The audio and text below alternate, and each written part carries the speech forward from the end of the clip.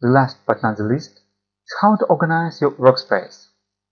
So we found out that if we go to View and have a window, we can activate Clash Detective, we can activate Timeliner, or we can activate Rendering or other windows.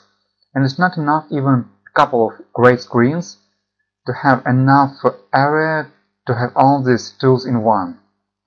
And so sometimes you work with Timeliner, sometimes you work with Clash Detective and with other tools.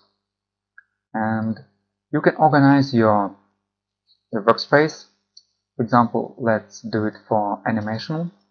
Let's go to the Home button and press Animator, Scriptor, even a couple of them, and talk them, and like this one, and yeah, I need a selection tree, and I want to save this workspace.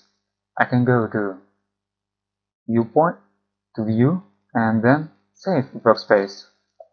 Let's save it and name it Animation.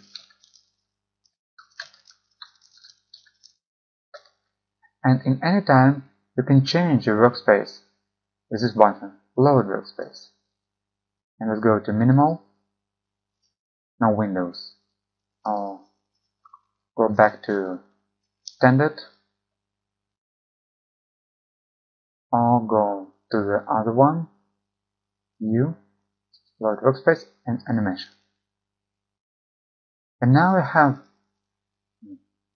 some list of your workspaces and use them when you need and change it very quick. And of course, when you save it, you use the special workspace folder and you can change it if you need, and then you can change everything for yourself and organize your workspace to have a very productive and easy workflow.